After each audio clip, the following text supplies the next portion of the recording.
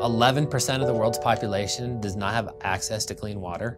A lot of people think that there's not a lot of water in Africa, but in reality there's plenty of water, but it's 30, 40, 50 meters below the ground, and so getting to it is the problem. The village drill was a capstone project. The directive from Wholives.org was make a machine that will get access to water 250 feet below the surface, using primarily human power. There were a number of people who thought it would be impossible. When we first got the assignment, I had never worked on drills before, and so that was kind of daunting. The fact that we were all inexperienced was a blessing, so we could think out of the box. So it started with a drill bit attached to a metal rod. The next was a wooden structure that we took and drilled back behind one of the engineering buildings. And we only got, maybe 6 inches into the ground, went back to the drawing board. We then drilled a couple feet over near Kiwanis Park. We drilled a hole in our professor's backyard. As the development process often is, you learn more and more, little by little. You end up with something pretty successful, and that's what happened to the village drill. So the final device is a cantilever beam structure. This is our human-powered drill. The yellow wheel acts like a flywheel, which means that once you get it going, it wants to keep going. Through just a lot of hard work and quite frankly, inspiration, they came up with the village drill, and there's just nothing like it in the world.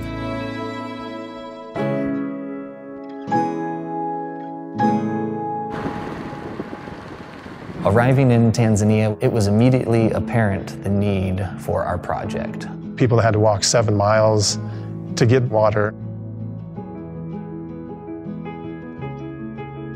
Anytime we were operating the drill, there was a crowd around, and they understood what we were doing, and they were excited for it.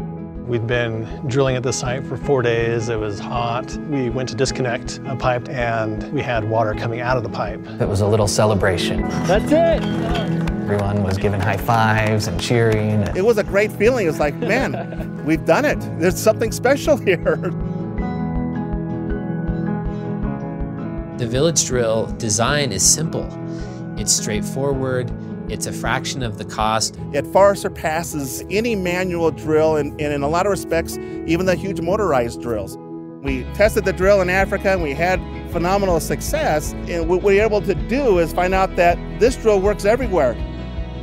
The village drill totally comes apart into pieces that can be carried by people or carried in a small truck. We just got back from the Congo, where we literally had to put the village drill in a couple of canoes, and we paddled for 3 days up the river system. When we got there, they welcomed us, and they were so happy. We could see the joy in their eyes. For every hour of engineering that was spent by the students, over 1,700 people months of water has been delivered. That's over 144 years for every hour of engineering spent by a BYU student. That's amazing. That's the kind of impact we want to have.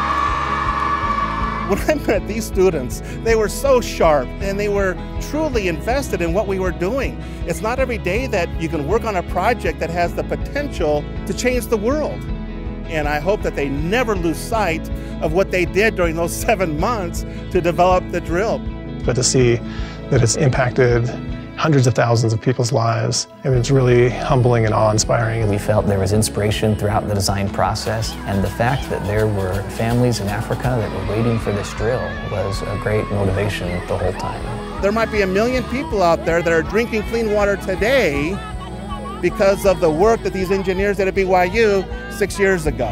There's more at work here than just us. Open your mind up, open up to the possibilities, because these students did just that.